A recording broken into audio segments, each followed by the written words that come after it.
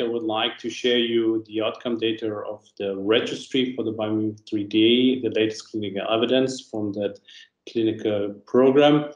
And I would highlight the registry here, which was conducted in 23 sites within Europe, was organized as a prospective registry with a follow-up of 3 years.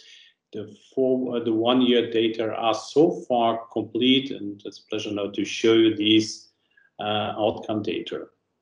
So the primary endpoint of this registry are typical endpoint for registry, so 30-day clinical event, adjudicated safety endpoint, death, major amputation, or clinical driven TLR, and in terms of effectiveness at 12 months, freedom from clinical driven TLR. You can see here that of these 507 patients which were included within this registry, it's a real world registry. 24% of the patients had a critical limb ischemia, Rutherford 4 to 6. 38% had a moderate to severe calcification using the PAX score, so 2 or 4. And 50% of the lesion were concomitantly treated with DCB. This is an aspect Rosella already mentioned, and I will highlight this a little bit more in a second. When we compare the lesion length and standard segment length of the Mimic 3D registry with the already shown RCT data and the Mimic 2 data, it's obviously that more complex lesions and longer stents were implanted here. So the lesion length within the registry was 127 millimeter, the standard segment length 131 millimeter. So we had sicker patients, longer and more complex lesions.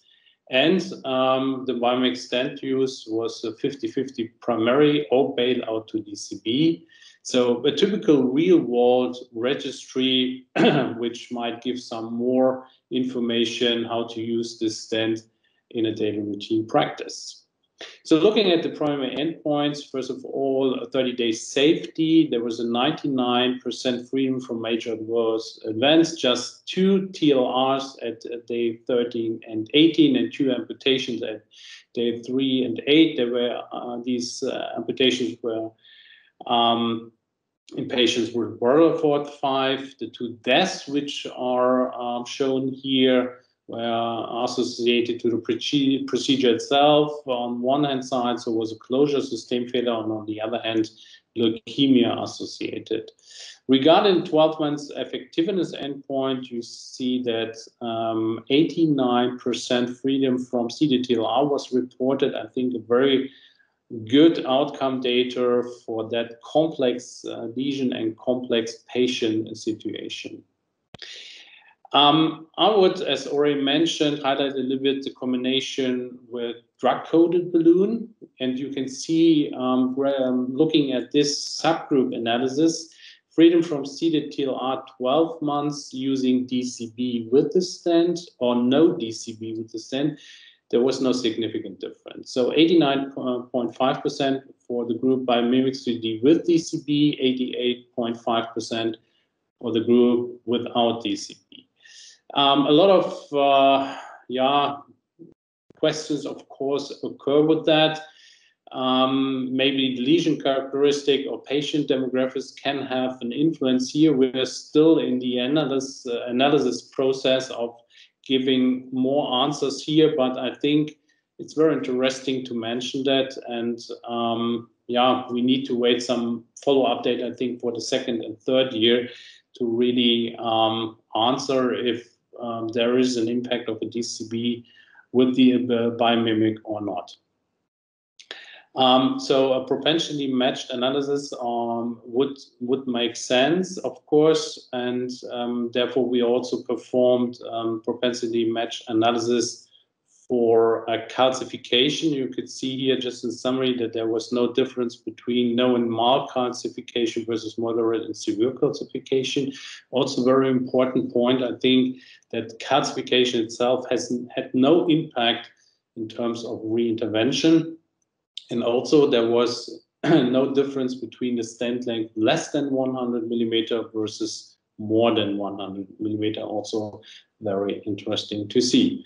So when we summarize these results from the Mimics 3D registry, the 12 months freedom from CDLTR was 89% in a very challenging real-world population. The rate of CDLTR was independent of the concomitant DCB use, lesion calcification, and stent length. It will be very interesting to see the outcome here for the second and third year. Mimic 3D data contribute real-world experience to the evolving database, supporting the therapeutic value of swelling flow in the Mimic 3D stent. And of course, we are now in the phase of a second and third year analysis. So in general conclusion, the stent imparts a helical shape onto tear wall to endure swelling flow, as we could already see in the previous presentation and heard a lot about that.